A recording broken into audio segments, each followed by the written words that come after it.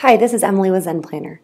Today I'm going to show you how to sell retail items using Zen Planner's Front Desk. Once logged in, click on the Retail button on the top left. Select the items you'd like to sell. If the item has multiple variety, like multiple flavors or sizes, simply select the item that you'd like. You can adjust the quantity here. Add to cart.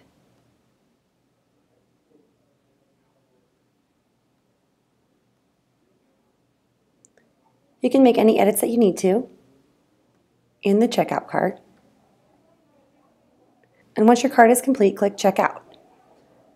If it's a person that does not have a profile in your database and you just like to check them out as a guest, go ahead and click that.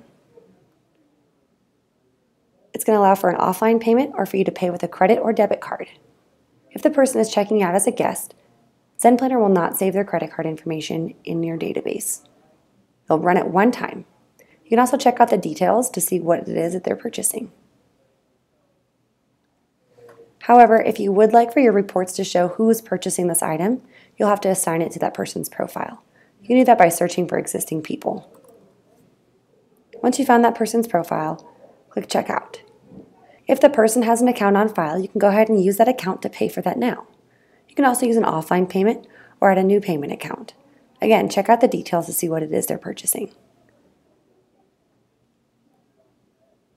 Click Record Payment if it's an offline payment. That's how to sell retail items using Zen Planner's Front Desk. If you have any questions for us, please reach out at 866-541-3570 or help@zenplanner.com.